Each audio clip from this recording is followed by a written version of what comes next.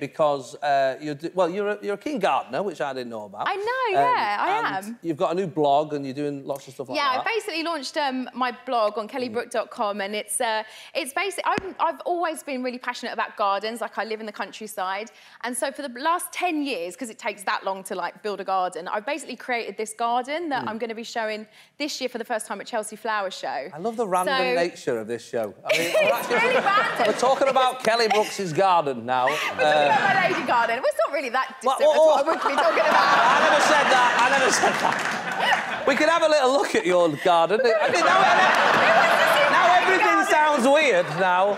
No, but there's like different areas. Right, that's the wildflower meadow. I love the fact that we're just looking at a wildflower. This is the maddest. I've only been on the show 2 days, so we're looking at gardens. Let's have a look at what else we've got. No, I mean, your garden? Yeah. So are you next door to the Teletubbies?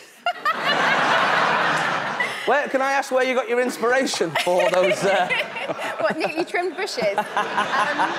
Did you do the gardening all by yourself, or did you get help? No, I mean, I've had like various different people come in and out over the years. It's taken like 10 years to build this garden, so I've had all different kinds of gardeners, and there was one guy in particular that came in one day and we kind of took a tea break, and we were chatting, and I said, oh, so what do you do in your spare time then when you're not gardening? And he said, well, I have a friend who's a dominatrix, and I go and see her, which kind of got me thinking that maybe he likes dominatrix. Right. And every time I asked him to do something, maybe he was kind of getting off on it somehow. So whenever he came back after that, whenever I kind of needed like the lawn mowing or like my hedges trimmed, I'd be like, can you just like... See,